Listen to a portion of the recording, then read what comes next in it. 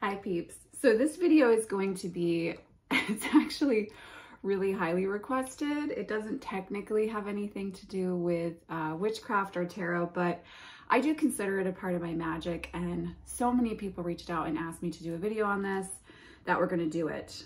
So this is my aesthetic and makeup favorites in regards to my morning routine, which is definitely a part of my spiritual and magical practice. So we're going to talk about that today. I want to start by saying I get asked a lot, where do you get your tops? I do shop a great deal at Killstar and the House of Widow brand by Dollskill, and also Foxblood. They're kind of like well-known goth fast fashion clothing sites, and I just enjoy their aesthetic. I consider my personal aesthetic like a vampire goth 80s trad goth look. So I'm kind of in that blend. I like a lot of lace, I like velvet, I like big flowy sleeves, and I get to dress however I want all the time. And I usually choose to dress up because I'm a Taurus sun and my Venus is in Taurus. So I'm like double Venus energy. I love to dress up and feel pretty and to collect things. So that was the first thing I wanted to address. A lot of people had asked where I get my tops and my dresses.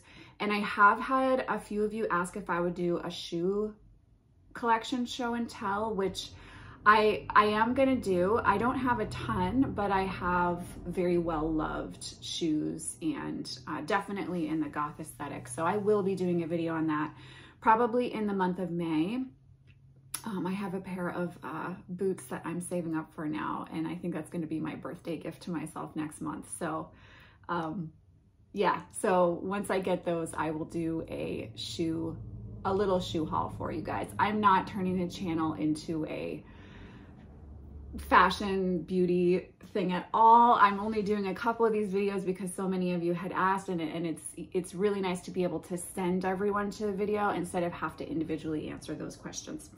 So clothing is typically Killstar, House of Widow, or Foxblood.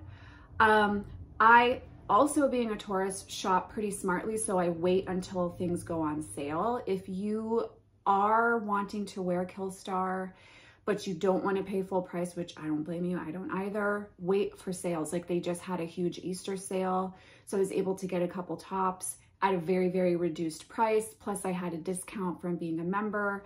So, you know, shop smartly, I would say, and then you'll be able to get what you want. Like a couple months ago, I waited until House of Widow on the Dollskill site had a sale, and I got a $70 dress for 20 bucks. So you just, you know, just be smart, be patient, wait it out, and you can get what you want and not pay full price. That's a little Taurus piece of advice for you there. Okay. My favorite candles to burn when I'm putting my makeup on, or if I'm in front of my altar at night and I want a scented candle, I'm a really big fan of Maker of Waxed Goods. I was a huge Sand and Fog fan for years. And if you scroll back through my Insta, you'll see a lot of my candles back in the day were Sand and Fog candles. And then I use beeswax candles for magical practice, but just like general candles that are kind of witchy and magical, but that I have burning all the time. I used to do Sand and Fog. Now I've switched over to Maker of Waxed Goods. This is their birch candle. This is ambered oak, cedar, and vanilla musk with a birchwood base. So I like the way that their candles burn. I like that they have a lot of black wax options, and I like more masculine scents. I'm not really a floral candy person, so Maker of Wax Goods has a lot of options. They have a candle called Leather that's also like my absolute favorite right now, but that's downstairs and it's almost completely burnt out. This was on my altar up here, so I figured I would use that to demonstrate. But I like to light one of these in the morning when I'm doing my little morning routine. So, candle, oh, scent. So I do have a signature scent. I'm sure a lot of you do too, especially the older I get. I really love the idea of someone associating a certain fragrance with you whenever you walk in and out of a room. But I don't like floral, fruity, candy scents. So my favorite scent right now, which I've been wearing for, oh my God, at least 5 years, I think, because the company went out of business and then someone rebought it and they restarted it, which I was really thankful for because I was about to run out. But it's from Commodity Fragrance, and it's a scent called Book, which is supposed to smell like old books and leather. So it's a very woodsy, like musky scent. It's not like a soft feminine. It's kind of an in-between masculine and feminine scent, and I really like it for that. So that's a signature scent of mine. I just figured I would throw that in case you've been looking for a signature scent or you're in the market. Okay. Foundation. I did not bring my foundation up here. I'm still in search of, excuse me, my words this week. I'm still in search of a good, like a foundation that has heavier coverage. And I have yet to find that. I love Tarte's Shape Tape for concealer. I don't think I'll ever change as far as that goes. I'm really happy with their concealer. But right now I'm using Milani's Conceal and Correct Foundation Plus Concealer, which is, you can get that at Walmart, very inexpensive. I've actually found it's as good, if not better quality than some of the more high-end brands I've tried. But I'm still in the market for foundation, and it's difficult for me because I'm pretty pale. I used to be a lot paler, but my son loves to be outside in the summer, which is a good thing. And it means I'm outside a lot more. So my foundation shade changes a lot more in the summer now, which is a little sad for me because I do like to be as pale as I possibly can be. Just, it's an aesthetic I enjoy. But yeah, so I have to like kind of switch shades a lot more than I used to. So still in the search for a perfect foundation, but that's what I'm using for foundation. For liquid eyeliner, which I've been wearing liquid eyeliner since I was 19. I've tried them all. I used to swear by Kat Von D's tattoo liner. It was amazing when she was in charge of things. I don't know what happened since she left and everything. I don't really care about the drama, but they did something to the formula and I don't like it. It doesn't last the way it used to. So I was using NYX liquid liner, which is good for the price. But then recently, one of my very, very dear friends got me onto this indie brand called Motetz Dom, which is a goth makeup line. And they have a liquid liner called Eternal Liner. And this was $12 and I'm obsessed with this stuff. This stuff does not move. Even when you go to take it off, you really need to use an oil-based makeup remover. It's that solid of a line. And it does not move. It's so worth the $12, like blows anything else I've used out of the water, even the tattoo liner formula that I used to love. So for me, I will be sticking with this unless something, I don't know how anything else could blow my mind as much as this liquid liner does. If you're someone who lines your eyes every day like I do, and I wake up around 5, like between 5 and 6 in the morning, earlier if I'm not sleeping, which has been the case lately, and I need my makeup to last from when I put it on that early in the morning until like 7 or 8 at night, and this stuff doesn't move. So if you have been in the market and you want to know what I'm using, the Motetz Dom liquid liner is insane. I will put a link in the description. No, I am not an affiliate. I'm not making money off of them. If you like liquid liner, I just want to help spread the word. It's amazing. In alignment with Motetz Dom, because this is by the same company, I'm just going to share a couple palettes that I use every day. Oh, there's a crow outside. And I'm not going to go over like I do have more in my collection, but I don't use them every day. These are like the standbys that I use and go to every day. So the Motetz Dom Oceans of Time palette, not only is this my all-time favorite movie, Dracula, directed by Francis Ford Coppola, starring Gary Oldman and Winona Ryder. You can see the poster back there. But this makeup palette is actually like surprisingly versatile. I'm trying to like not, there we go.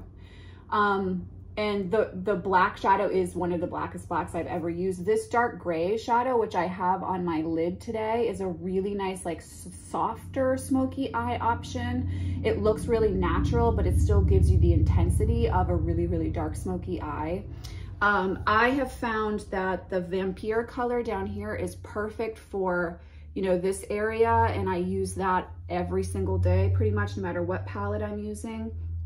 This brown is super blendable. Oh shit. Sorry guys, didn't mean to swear, but I just messed up one of my shadows. And there's actually like all these shimmers work really well on the eye if you want to smoke it up. So this is a palette that you can get with a lot of color options. Very great stay, long lasting wear. I knew that was going to happen because of my sleeve. Excuse me. Very great long lasting wear with these. And I think I got this palette on sale for like 25 bucks. So very, very reasonably priced. The other two palettes that I use all the time. So from here on out, we're going to be kind of Jeffree Star Cosmetics heavy. If you don't like them, I get it. Excuse me, if you don't like his brand, I get it. But this stuff actually, lipstick wise, it's the best matte, long lasting lipstick I've used for my skin type and my pH. And so I tend to purchase from him a lot. But this is the cremated palette. And you'll see in a second why I use it every day. It's pretty much a goth's dream.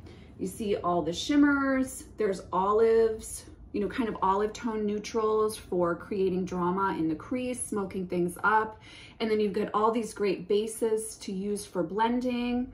And there's just endless options. The glitter options are really, really beautiful on. His formula is, in my opinion, one of the longest lasting shadow wise. And they really blend like a dream. They're just so easy to use that prior to this, prior to Motetz Oceans of Time palette, I've never found a palette that I used more than this, but now these are both at equal space. So this is the cremated palette. It is pricier, guys. I think, I don't know, it retails for somewhere between $52 and $65, but look at how much you're getting for that. To me, for what you're getting, it is worth it. Also, you can shop smartly and wait for a sale. Jeffree Star Cosmetics does, they do put sales on regularly. And you can get the palette for like 30% off, which is a significant price discount. So the other palette that I use every day is Melt Cosmetics Rust palette. I am not sure if this is still available right now, but it's a really beautiful blend of matte neutrals. I tend to prefer mattes, and then I use like dramatic shimmers on the lid just because I have hooded eyes. But this palette is really blendable, and there's a makeup look I've been doing that seems to get a ton of requests for like, what am I wearing for lipstick and makeup when I wear it? And it actually involves these colors right here. So I do like a blend of these two on the lid. This is my blending color that goes up on the brow bone and, you know, between the eyes. And then I use this shade right here called Rubbish and the shade Rust here to blend and create definition in the crease and under the eye. So this is the Rust palette by Melt Cosmetics. I think it was like $52 back in the day. Again, I don't even know if it's still available now. This is a relatively old palette. Melt Cosmetics I don't buy from a lot, but what I do buy, I end up, like, I purchase smartly from them. I wait until I know there's a collection I'm really gonna want. I don't splurge with them because they are pricier and sometimes they miss the mark. So I really like to make sure that I get what I love. But what I love from them, like this eyeshadow palette, I would die without this, like obsessed with this. So this is the Rust palette. Okay, now we're gonna move into lipstick and lip liner. This is the most requested of anyone ever in regards to aesthetic, as far as requests for letting you know what I use. So I was a makeup artist back in the day. I used to do it professionally before I started following this path. I worked in a salon. I was a salon coordinator. I ran a salon, basically, is how that goes. And I used to do wedding makeup and local makeup event, like makeup for local events, etc. in the Lakes region area. So I know my makeup and I know how to apply makeup. And lip liner is absolutely essential, especially as you get older, if you want a lip look that's really going to last well and that's going to stay. So I use lip liner. Now, Jeffree Star Cosmetics just happens to be the best lip liner that I have found. And I use the Deceased lip liner, which is right here on my lips, pretty much as my everyday look. You guys ask about this color all the time. What are you wearing on your lips, Racine? Deceased lip liner, Deceased liquid lipstick, and I use a little bit of Carmex over the top, which is what you're seeing right now, to just like moisturize or hydrate if the liquid lipstick feels too dry. I like matte liquid lipsticks. I put them on, and unless the company's formula doesn't work well with my pH balance in my body, I can wear them for 10 to 12 hours with very minimal reapplication. So this is the one everybody's been asking about. This is the Jeffree Star. It comes in a case like this. I buy them like 4 at a time because I wear them every day. I go through this very, very quickly. Again, wait and get them on sale and it will be well worth it. Let me just see, what is he calling this? I thought it would say it on it. I think it's the velour. It's like velour lip liner or something like that. I think it's the only liquid lip liner he has. So this is my absolute favorite. It's my go-to, and I use it underneath everything. If I want a softer red lip, I will use this. And it gives a slightly more natural red lip. If you want your lipstick, no matter whether you're using a matte or a bullet formula, if you want it to last for a long time, you apply your lip liner, you gently apply a loose translucent powder over the top, then you apply your liquid lip liner. That bitch is gonna last you a long ass time, trust me. I swear by it. I've done it since I was 19 and it works very, very well. So that is the one everybody seems to ask about after they watch a video. What lipstick are you wearing? This is the Deceased lip liner with Deceased liquid lipstick and a little bit of Carmex in the middle, just to create a softer lip look today.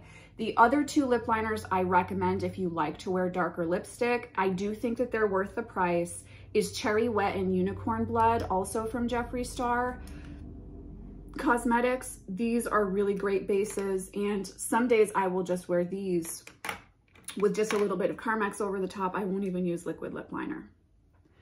Okay, one of the lipsticks that I was actually wearing yesterday when I recorded, and it's one of my most worn lipsticks, I think I lost in my car this morning, and I'm trying not to have a little bit of a panic attack about it. It's Jeffree Star Cosmetics Unicorn Blood.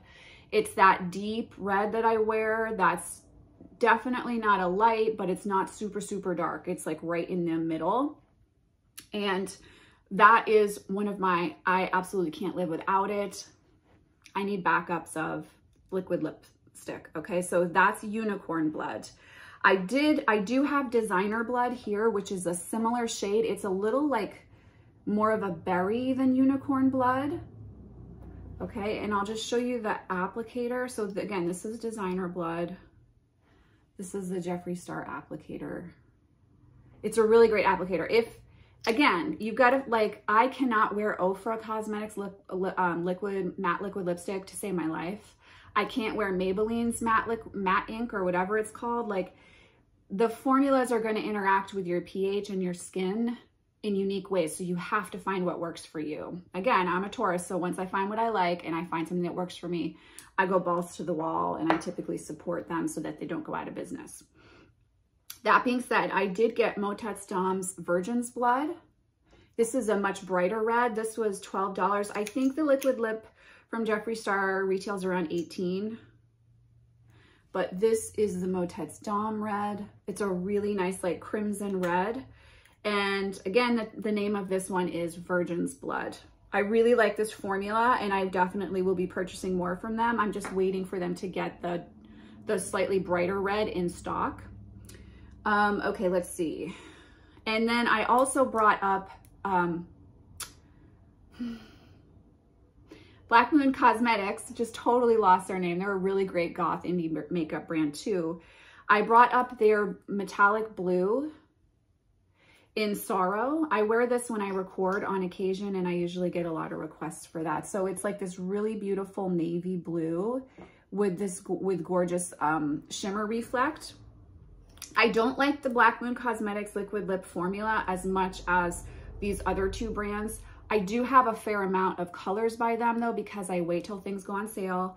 And also I do like their color range, but I do find that their liquid lipstick tends to bleed for me after a period of time, and I have to retouch it a lot more than Jeffree Star. So it's just like, for me, I would rather pay a little bit more and get way more wear and not have to worry about retouching all day than saving like $2 to $3. So it comes down to what feels, you know, right for you. One second. So I dropped one of these. So if I'm looking for like a natural brick red, I like Jeffree Star's Wifey. This is the Wifey shade. This is from Liquid Lipstick Vault Box, so it's the mini size. And if I'm going to wear, there are two colors I've worn that I've had a lot of people talk about wanting to know what I was wearing. This is called Bite My Tongue. It's limited. It was a limited edition release. This is like a little bit, is like one step darker than Unicorn Blood, but it's not a Merlot or a red black. But this is he has not released this full size, which I'm about to run out of Bite My Tongue, and I'm about to die because I'm obsessed with that color. The other color I wear a lot is Bite My Lip. This is a little bit more berry than Unicorn Blood, and it's really, really gorgeous on. This was part of his Pricked collection. So hence the orange packaging. And then I also like his, like for a straight up red, I like Heartbeat, which I do believe he released in full size. This is a really nice, like straight up red. Also his Red Rum. Red is pretty true to like a typical 50s red that you would think of that you'd want to wear if you wanted to do a vintage inspired look. I just prefer, I got to remember the name because there's Heartbeat and Heart Rate. I like Heartbeat a little bit better. I just prefer that one over Red Rum for my skin tone, but Red Rum works pretty much across the board. So if you're looking for a red you can count on to start with, you might want to go with Wifey or Red Rum. All right, I already did Designer Blood. For my, like, when I really want a red that pops, like really, really want a red that pops, I like Are You Filming, which was part of the Shane Dawson collection. I don't know if this is still available. But this is like in your face, you know, nobody's gonna not know that you're wearing red lipstick. You have to feel, part of the thing is like red lipstick gives you confidence and you have to feel good when you wear it. If you feel insecure when you're wearing it, that whole energy radiates, right? But if you're like IDGAF and you're wearing that red lipstick, it's hot. There are two other lipstick colors I'm gonna talk about, and then I'm gonna wrap this video up because it's super long. These two are naturals that I wear that I get a lot of requests on. So I do the Deceased lip liner underneath both of these. And then I put these two colors just in the center when I want to do more of a warm neutral. And this is Play Your Luck. So this is more of like the warm neutral tone. You can see the orange in it. If I want to go super light nude, that's a little bit more of like an apricot or a peach tone, especially if I'm going to use the color Antique in the Rust palette. Then I use No Squeeze in the middle. No. Yeah, let me take it out so you can see. It's super light.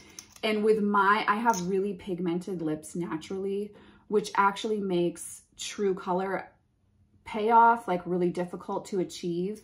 So I could never do this as like an entire lip. It would look crazy on me. But just in the center, it's really, really beautiful. And it brings just a little bit of that kind of corally, nectarine, peachy tone to a more soft neutral look. So that's an overview of like some of my favorite brands when it comes to cosmetics, and also what I use, because I know so many of you ask and want to know. I should just say really quickly, mascara wise, I like L'Oreal's Telescopic. It works the best for me, but I have very, I don't have very full lashes, but I do have length. So I found that the Telescopic applicator really lets me get the length that I want. And then of course I do wear fake lashes when I'm in the mood.